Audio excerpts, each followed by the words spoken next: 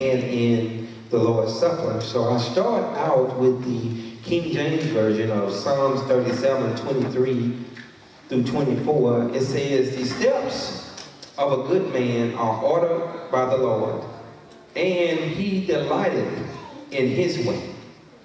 Though he fall, he shall not be utterly cast down, for the Lord upholdeth him with his hand."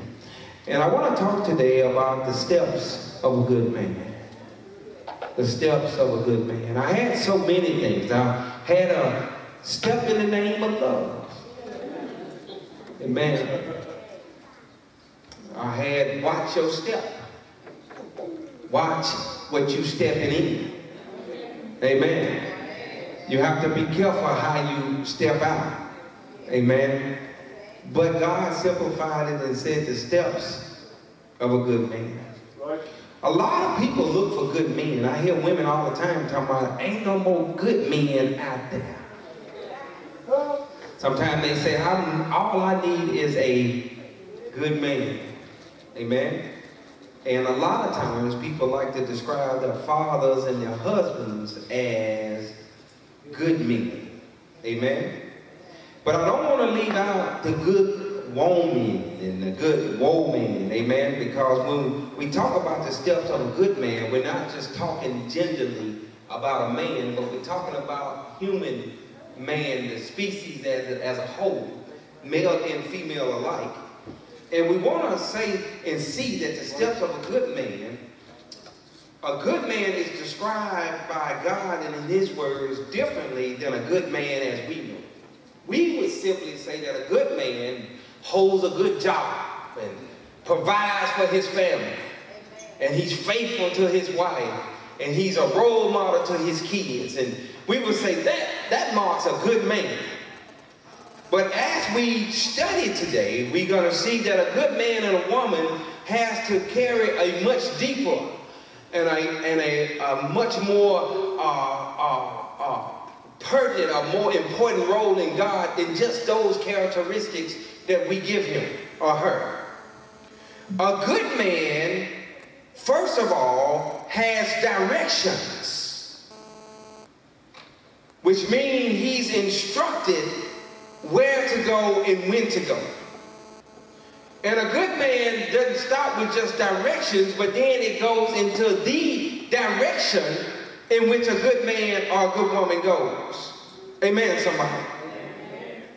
So we have to see now, are we really good men and women according to the Word of God?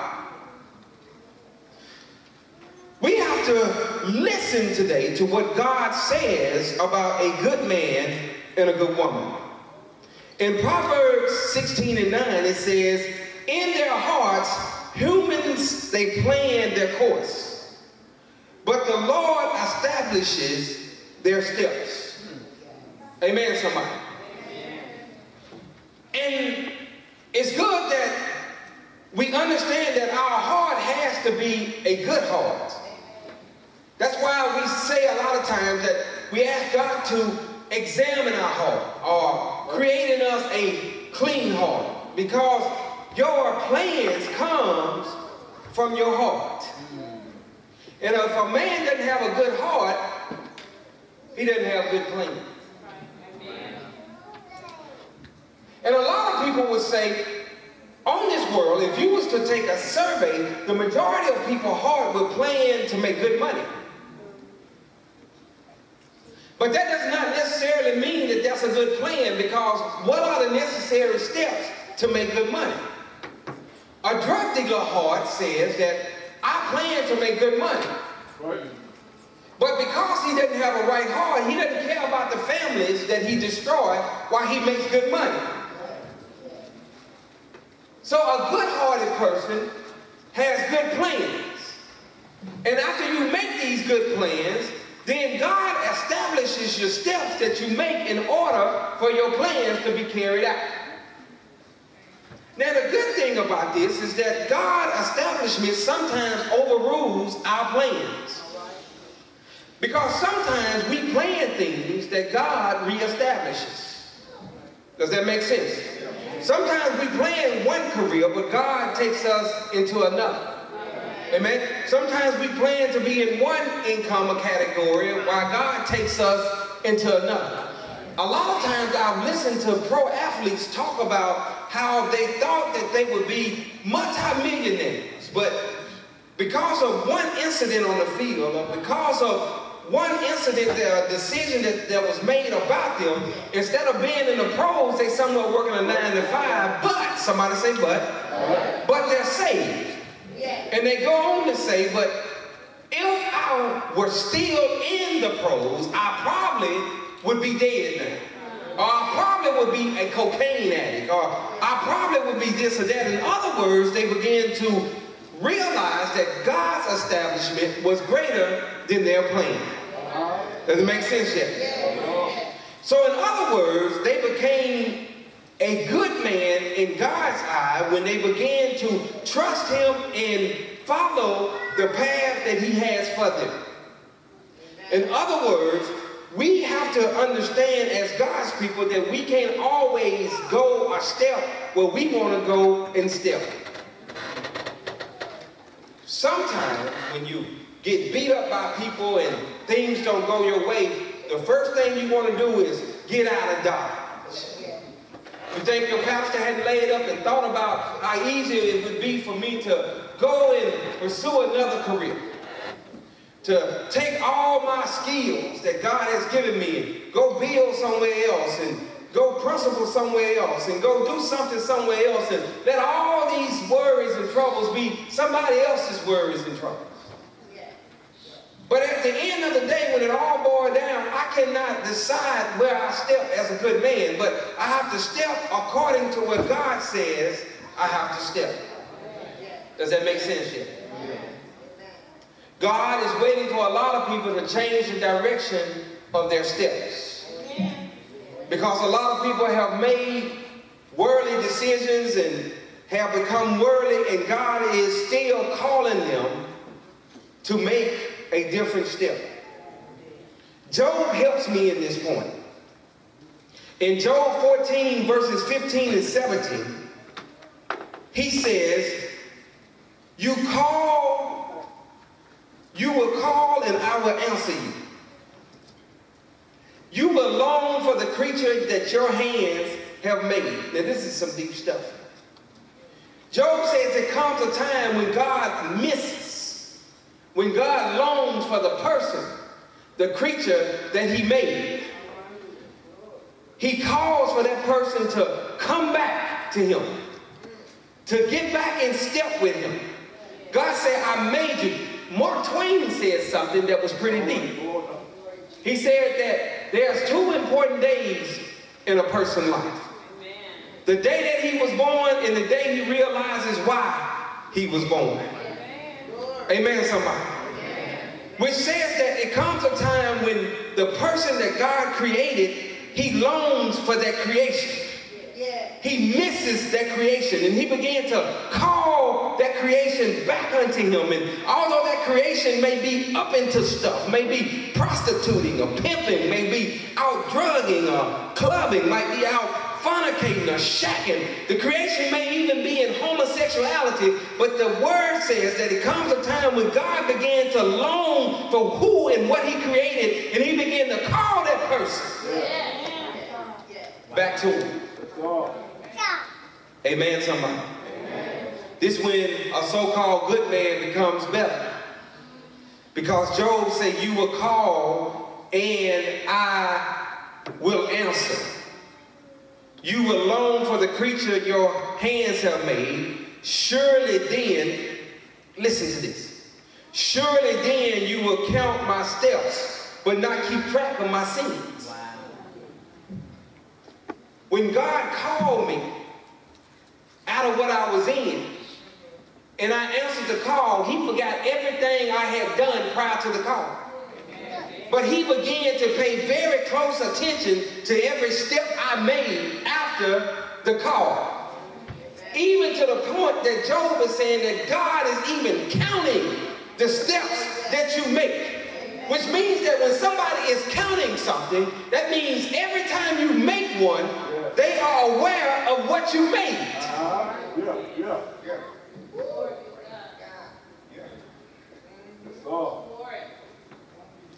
Every step that you make, God is attentive to it. Don't care nothing about what you used to do. I don't care what kind of life you live. He said, if I call you and you answer, all I'm concerned about now are the steps that you make. That's all he's concerned about. Now, this encourages me.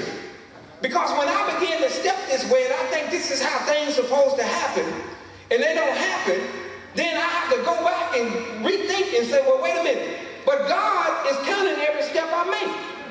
He's in control. So if this is not working out, well then let me just stay on the path of God and let him work out for me what he has for me.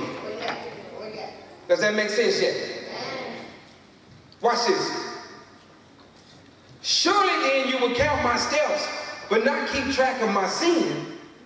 My offenses will be sealed up in a bag, and you will cover over my sins. In other words, God is not focused on where we've been anymore, but he's focused on where we're going. Anybody still there? Psalm 17, 4 through 6. Though people try to bribe me, I have kept myself from the ways of the valley. In other words, people tempt you to act a certain way and be a certain way and do things that you don't want to do. People make living saved for God hard. Why? Because it's people that tempt you to do things that you don't want to do. And people put you under pressure to do things that you don't want to do. God bless saved men that's got to be dealing with and talking to whorish women. Why? Because these women will put pressure on the flesh to make steps that's not in accordance with God. God bless the women and girls that's trying to live saved, but they tied up with whorish men. Why? Because these men are going to pressure them to make steps and go ways that are opposite of God.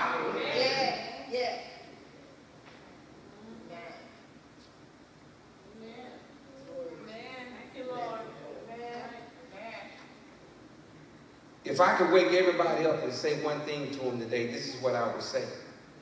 Judge yourself. Am I a good man or woman? What judges you?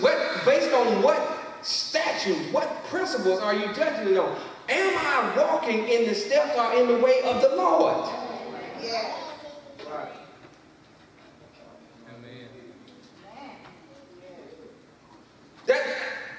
That's at the end of the day, this is what it's all about.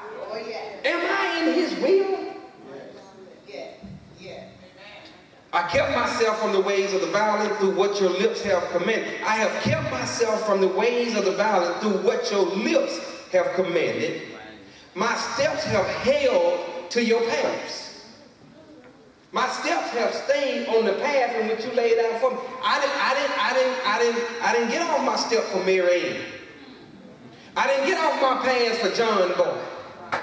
But I stayed the course for you, God. Therefore, I am a good man and I am a good woman. How do I know this? Because my steps have been ordered by you, and I am following the order of the Lord.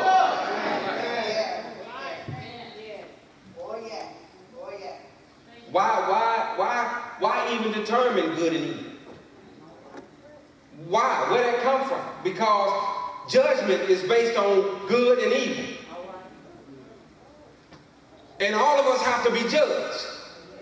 But the Lord says, before I judge you, judge yourself. And you ask yourself, am I a good woman? Am I a good man? Yes, Lord, I'm a good man. How? He asked. If you have not stepped in the name of love, which means if you love me, keep my commandments.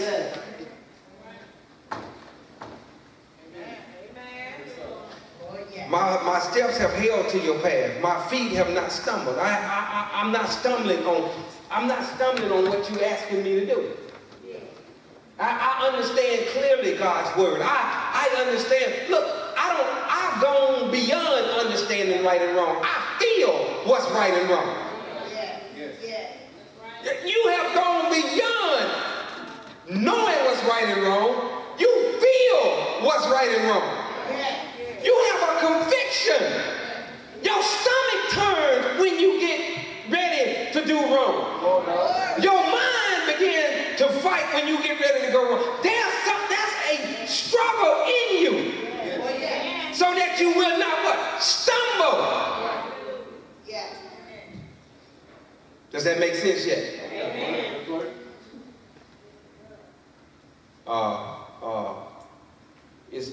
It's that rod or the staff of the Lord with the hook on it. That when you get ready to go outside the path, you feel a little tug on your neck. But you know the thing about that thing, see, I love how God is. That thing is shaped like a cane, like the cane that the nukes were, but they long. But notice how it's made. It's made in a way where it hooks you, but it's not a full circle. So if you have any kind of spirit other than a sheep, then all you got to do is buck and get out of it. See, you can't hook a goat with the same thing you hook a sheep with. Because if you hook a goat and begin to pull him, once he feels the resistance of the pull, he begin to buck. And he frees himself from the open end of the staff. But when a sheep feels the tug, a sheep don't buck. He just come along with what's tugging him. And that's how God does. God can yank you out of your skin and you'll be laying there with your top epidermis and you'll be standing there pink if that's what he wanted to do. But that's not the kind of God we serve. We serve a kind of God that just does this to you. And if you go come on, you come on. Is that all right to say? But look at this. The confidence is saying, I call on you, my God, for you will answer me. Turn your ear to hear my prayer. Listen, when your steps are in the order of the Lord, there's a confidence about calling on him. You know, it's a lot of people praying, but it's very few people that's praying to God.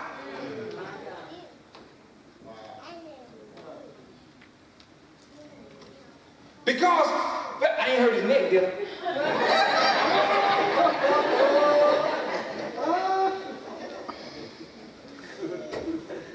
Because the word is teaching us that it's a lot of people praying, but God ain't hearing everybody. He ain't hearing everybody.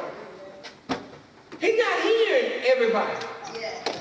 And then you have to go back and re-examine yourself and say, I've been praying a certain prayer for a long time. Am I in step with the Lord? Because God is not the kind of God that ignores his people. Amen, somebody. Let's go. I will hasten. Listen. Psalm 119, 58 through 60. I have sought your face with all my heart. Be gracious to me according to your promise. God, I have sought your face. I ain't looking for your blessing. I haven't sought your hand. But I have sought your face. In other words, I'm trying to get to know God not for what he can give me and do for me. But I'm trying to get to know God to recognize who he is. Because if somebody just sticks something out of a curtain every time you show up and give you some money when you go there, then you never know who's really giving it to you. And if you are in it just to get what that hand is giving you, you would never care what's behind the curtain. But God is looking for people who is seeking his face. You're trying to know who he is. You recognize and you know people according to their face. And you continue to pursue God, because God says at this point here on earth, no man has seen my face and lived.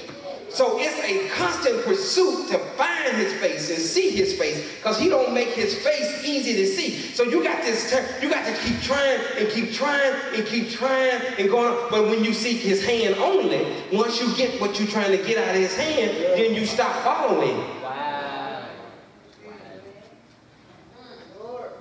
But people who are in step with God, when he gives you that blessing, you say thank you, and then you continue on. We'll get there in a minute. You continue on this step. I have sought your face with all my heart. Be gracious to me according to your promise. I have considered my ways, and now I have turned my step towards your statute. I have considered how I'm living. People are not preaching this. People are not teaching this. You know, you all would love for me to rhyme and rap, holler and scream, jump around on one leg, but listen. It's a time for now for people to consider their ways. Go home and think about, what am I doing that's wrong? And turn from the way that I'm going and turn back towards the command and the statutes of God. That's what this is all about. That's the reason why God is allowing people to come in churches and blow everybody up. Because his thing is that if everybody is doing what they're supposed to do, they just get blew up into glory. Amen. They don't get blew up. You're not gonna get shortchanged when you get took out of here. Matter of fact, you almost want to come back and thank the person that detonated the bomb. You almost want to go back and thank the person that took you out of this world, so that you can get into glory. But this is the kind of word that God is giving, that people have to consider their ways. It's the simple things that God expects you to change first, because it's so much that we have to change. But God said, I'm looking for just a small, it's just time for somebody to stop cussing. It ain't cute no more. Why isn't it cute? It ain't cute because somebody will kill you in prayer service. That's why it's not cute. It's not cute anymore because somebody will come into your kid's classroom and kill everybody in the classroom. And all you thought it was a regular day. But this is the time that we're living in. This is the time that we're living in. We're living in a time now where somebody will go off and win a football or basketball game, and some fool so mad that his team lost, he blows the whole bus. Kill all the whole team.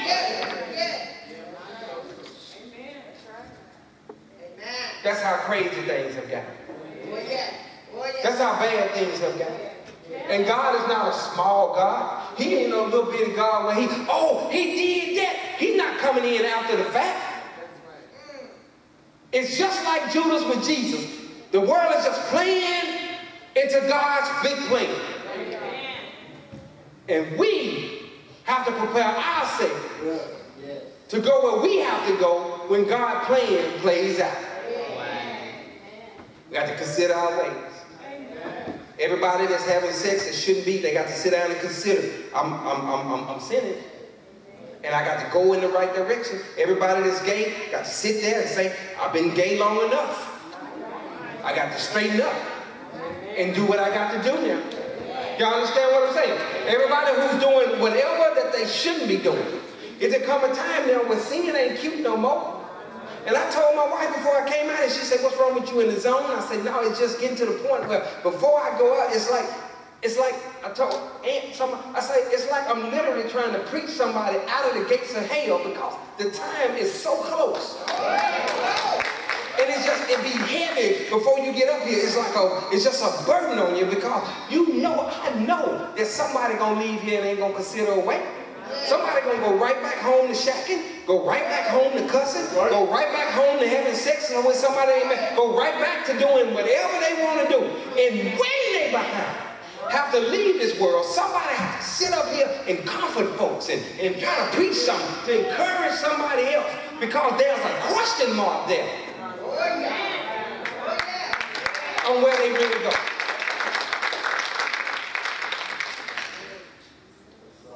And I'm just not that kind of pastor that can give you 2 scriptures, a good nursery rhyme, and make it sound good, and go home and eat white meat.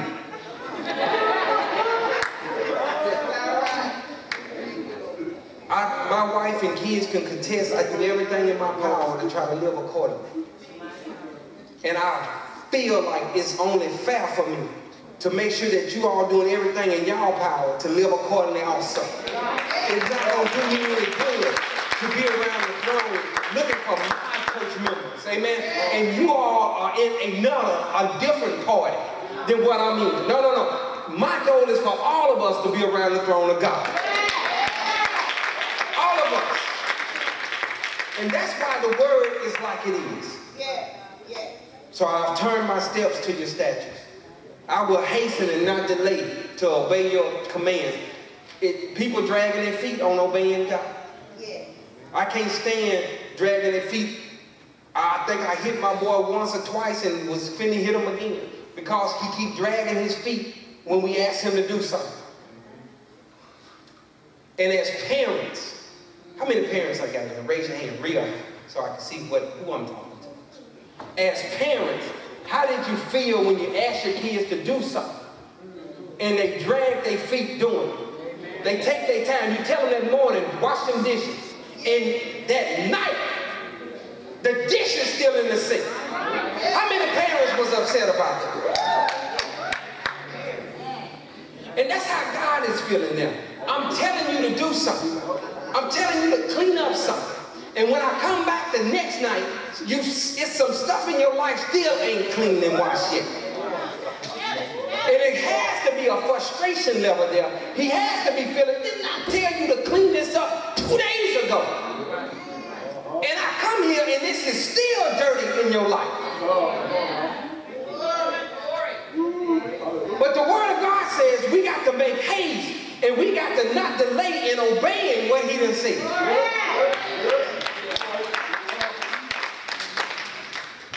Proverbs 14 and 15 says, the simple believes anything, but the prudent gives thoughts to their step. Prudent, wise people. The simple-minded believe anything. The simple-minded take the sign of God and make it a homosexual sign. The rainbow is God's covenant sign that he would not destroy the earth with water anymore, but he shall destroy it with fire. And all of them take that sign and say, oh, this is the homosexual sign. No, baby, that's the sign of judgment. That's the sign that God says that, oh, I won't destroy it with water no more. Oh, but I will destroy it with fire. And the simple-minded believes that, oh, this is a sign of unity. Yes. This is all colors doing all and everything they want to do. This for all people.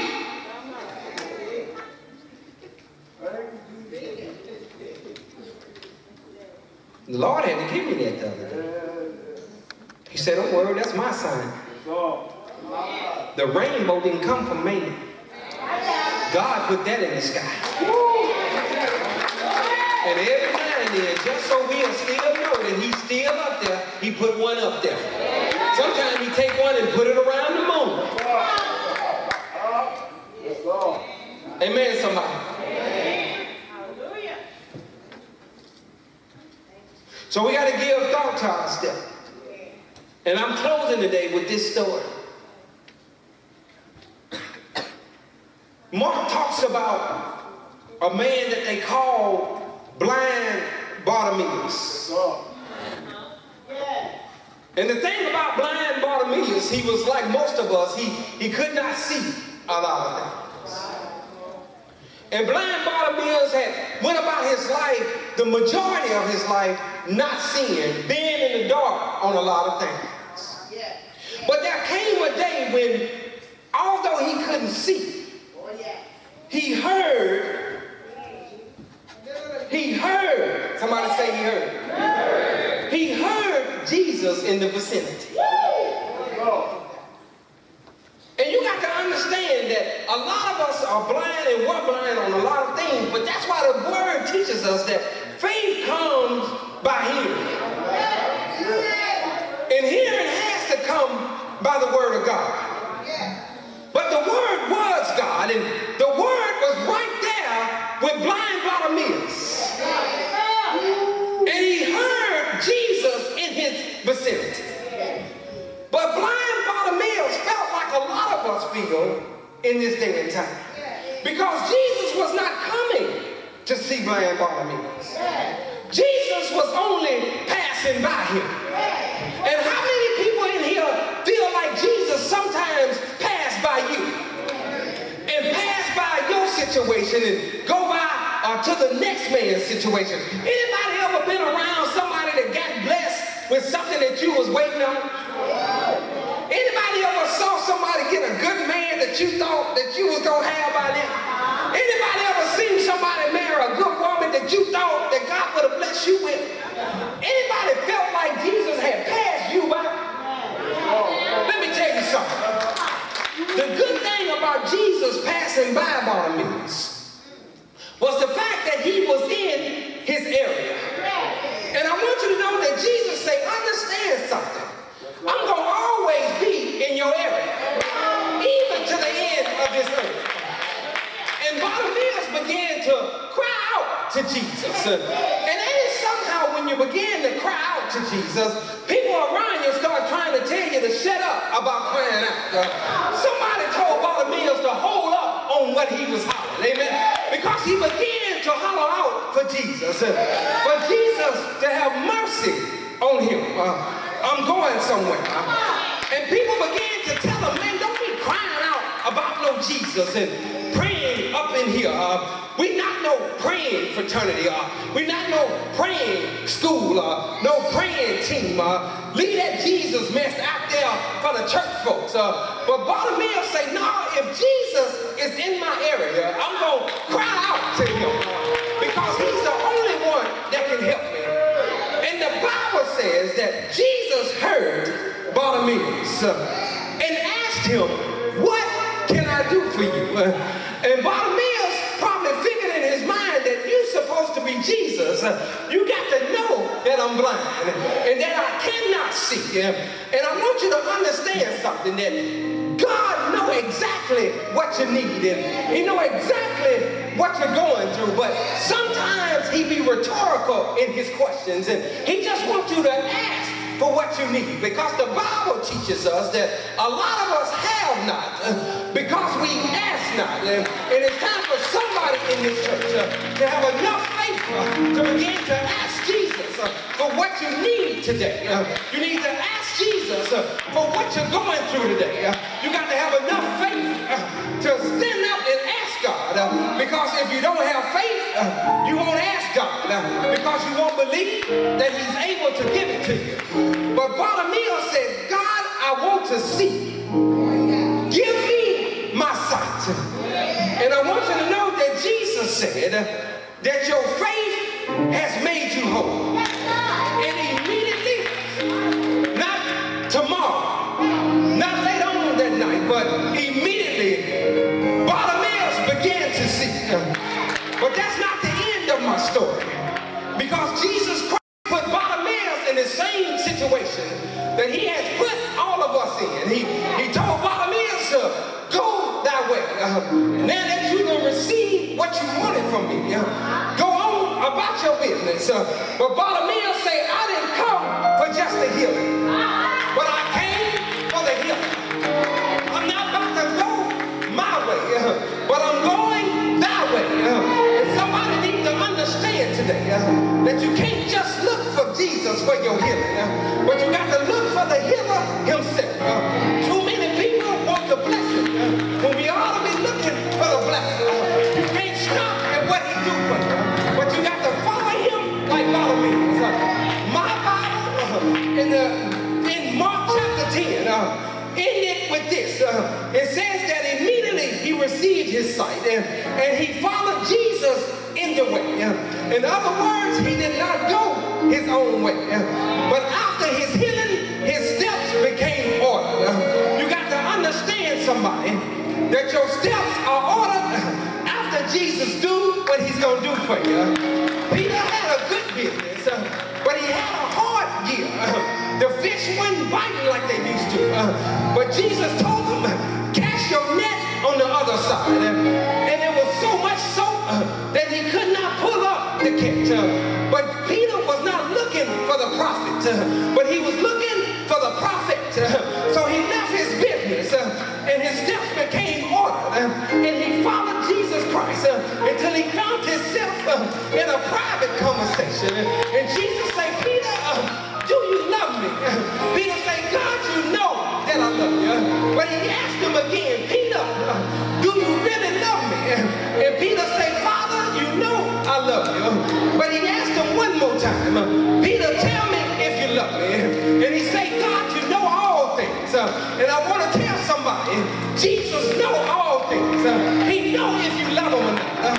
According to the steps you make, I'm praying in my spirit that somebody right now will begin to change your steps in the way of the Lord. You got to go opposite of what you've been going. The world is on a slippery slope, going straight to hell. But Jesus, people, they're on a straight incline. I hope somebody could get on the steps of God. Begin to come up in your situation. Come up in your visions. Come up in your dreams. Trust in God. Order your steps. Pay attention to your steps. Turn from your wicked ways. Pray to God and let him heal. Let him heal your land.